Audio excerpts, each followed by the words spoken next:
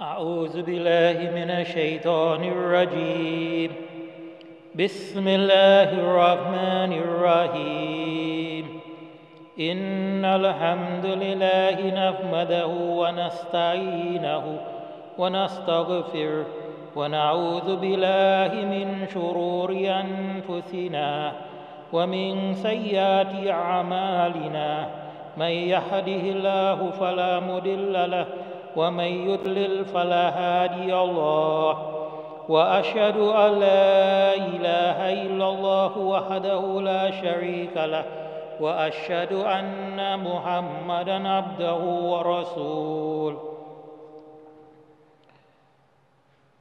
يا أيها الذين آمنوا اتقوا الله حق تقاته ولا تموتن إلا وأنتم مسلمون صدق الله العظيم.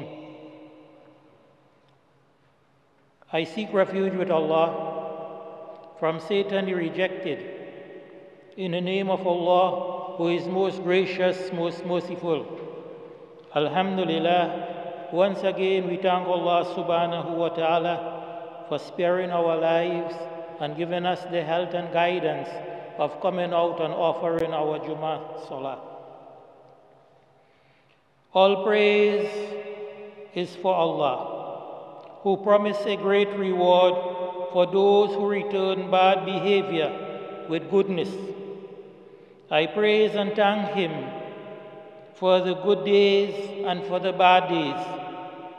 I testify that there is no God worthy of worship except Allah alone, having no partners, and I testify that Muhammad, upon whom be peace, is His slave and messenger. The finality of all the messengers and the best of all the prophets. May the peace and blessings of Almighty Allah be upon him, his family and companions. My dear brothers and sisters, for today's khutbah I have chosen a very, interesting topic, and that is countering bad deeds with good deeds and love among the Muslims. Good conduct has a very important role in countering the influence and outcome of misconduct. It erases its bad impact and heals every wound and hard feeling it may have spawned. For this reason, Allah subhanahu wa ta'ala directs His servants to return every bad deed with a good one. He states, idfa billati hiya ahsanu sayyi'at, the meaning of which, repel evil with that which is better. And this is taken from chapter 23, ayat 96.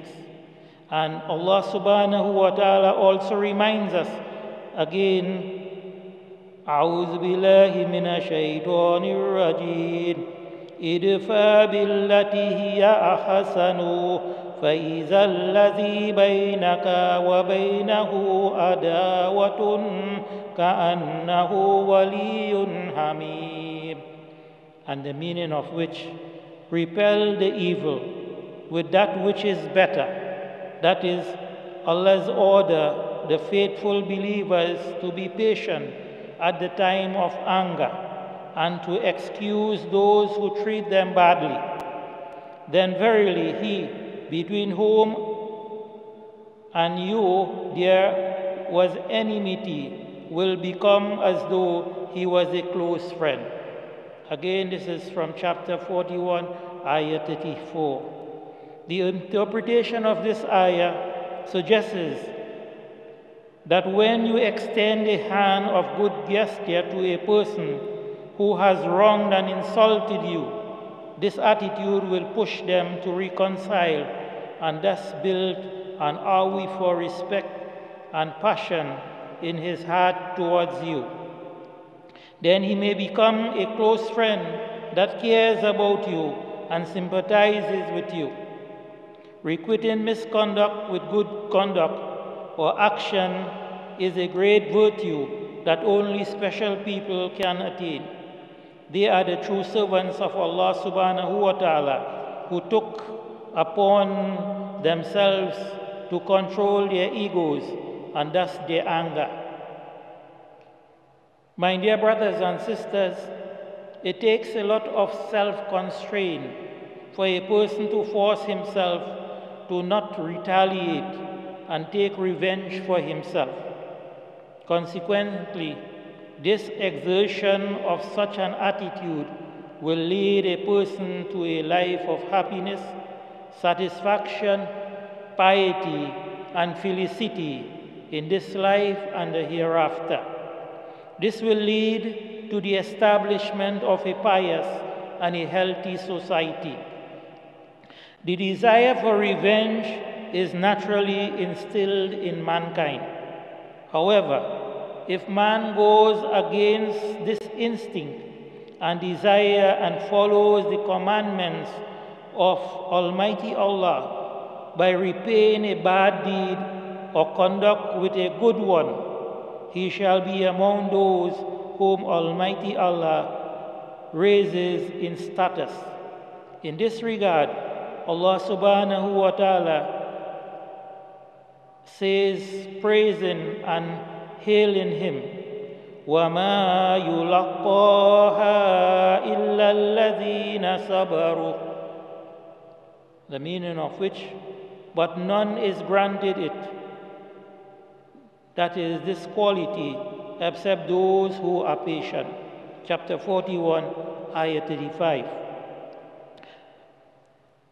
No one shall achieve this high status except those who persevere in dealing with ill-mannered people and in withstanding their mischief. Again, Allah subhanahu wa ta'ala reminds us in the Quran, أعوذ بالله من الشيطان الرجيم وما يلقاها إلا ذو حظ عظيم. And none is granted it except the owner of the grand portion or the great portion of happiness in the hereafter, and that is paradise, and of a high moral character in this world. Again, this is chapter 41, ayah 35.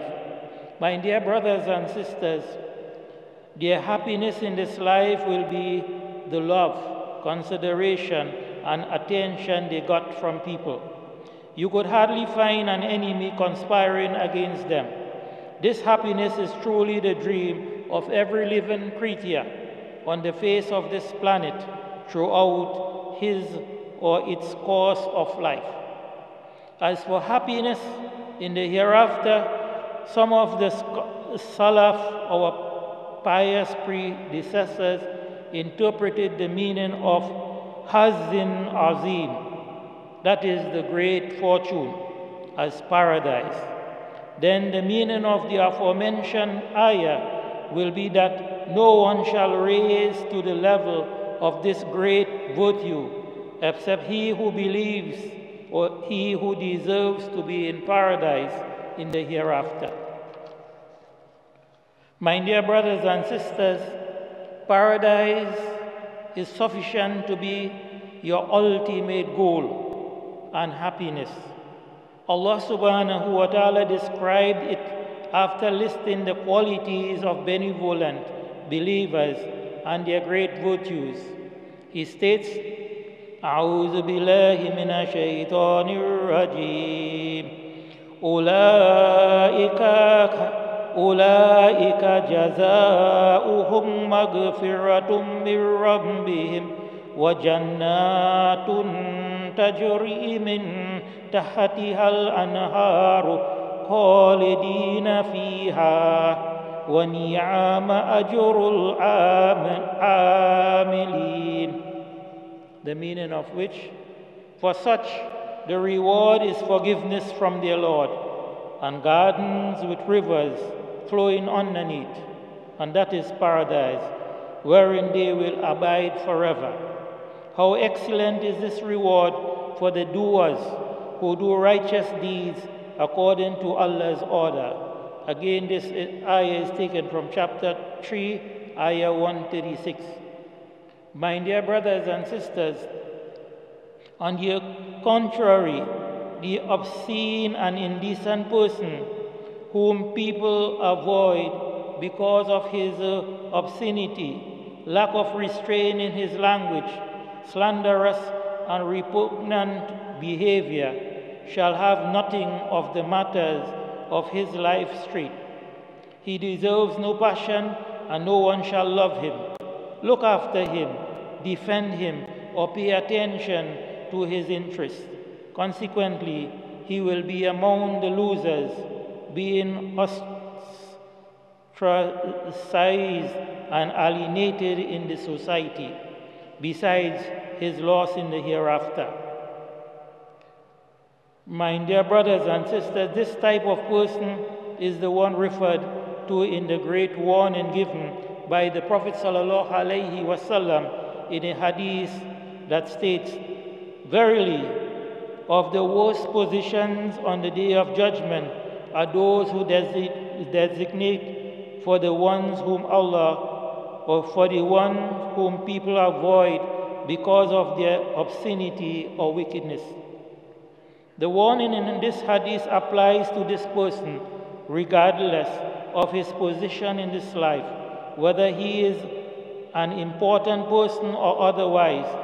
He will still be avoided for his obscenity. Another narration says, to protect themselves from his evil. And in another hadith it states, "Verily, Allah subhanahu wa ta'ala detests the person who is vulgar and obscene and who speaks with obscenity." And again in another hadith, the Messenger of Allah sallallahu alaihi wasallam explains the situation of al-muflis, saying, "The bankrupt person of my nation is he who comes on the day of judgment with prayer and charity, but he also comes after having cursed this person, accused this person falsely, usurped the property of this person, shed the blood of this person, and assaulted this person. Then this person will be given from his good deeds, and that person will also be given from his good deeds, until he has no more good deeds in his book, so as to pay back all his debtors. He will then be given from their sins, and finally will be thrown into the hellfire." My dear brothers and sisters, it is a sufficient loss that will not be atoned for. So fear Allah subhanahu wa ta'ala and never accuse or slander anyone in any way or method, for it will indeed lead you to the ruin of your life in this earth and the hereafter. Return every bad deed or insult with a good one, looking forward to achieving the virtue of such an attitude, which Allah subhanahu wa ta'ala prompts us to have and attain. He, the Most High, states, "A'udhu billahi minash shaitanir rajim, walaman sabara wa ghafara inna dhalika lamin azmil umur." And verily, whosoever shows patience and forgiveness, that would truly be from the things recommended by Allah. Chapter 42, ayah 43.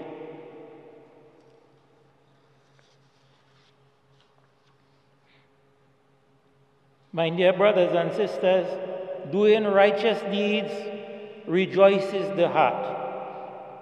Aisha radiallahu anha said, "A poor woman came to me with her 2 daughters, and I gave each of them a date. She put a date in her mouth to eat, and her daughters asked her for more. So she spit the date that she was going to eat and give them half each. I was impressed by what she did, and I told the Messenger of Allah sallallahu alaihi wasallam about it. He said, Allah has granted her paradise because of this, or free her from the fire. Salama asked the Messenger of Allah sallallahu alaihi wasallam about her spending on her sons. She said, will I have a reward with regard to the sons of Abu Salama if I spend on them, when I am not going to neglect them anyway because they are my children? She affirmed that she would not neglect them before the Prophet, peace and blessings be upon him, answered in the positive. Her natural inclination answered her before he did. My dear brothers and sisters, Islam encourages righteous deeds, kindness towards relatives, and upholding the ties of kinship. It instills compassion and love in society so that the children may grow up righteous. Alhamdulillah, my dear brothers and sisters, there is so much, you could say in doing righteous deeds. So let us all take from these couple of ayats from the Quran and from the hadith of our beloved Prophet sallallahu alaihi wasallam.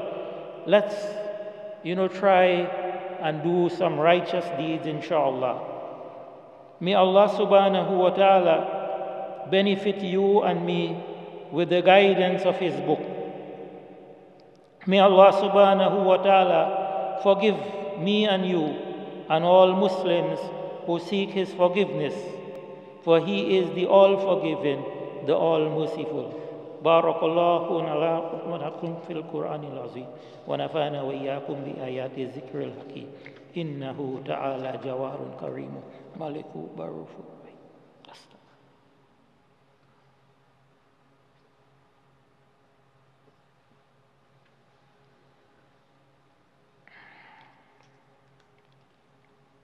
الحمد لله نحمده ونستعينه ونستغفره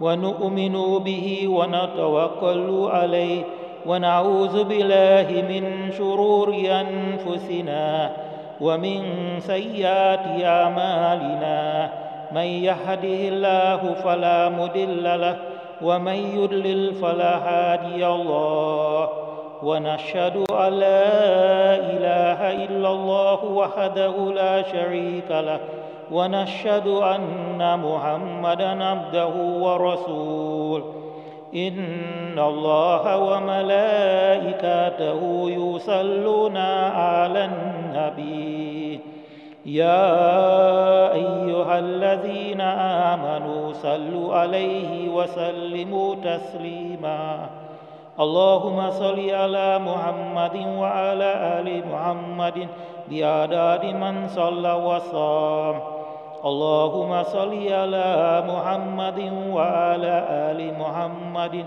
بعدد من قاد وقام وصل على جميع الأنبياء والمرسلين وعلى كل ملائكة المقربين وعلى عباد الله الصالحين برحمتك يا أرحم الراحمين عباد الله إن الله يأمر بالعدل والإحسان وإيتاء ذي القربى وينهى عن الفحشاء والمنكر والبغي يعظكم لعلكم تذكرون ولذكر الله تعالى أولى وأولى وأعز وأجل وأتم وأهم وأكبر. أقم الصلاة.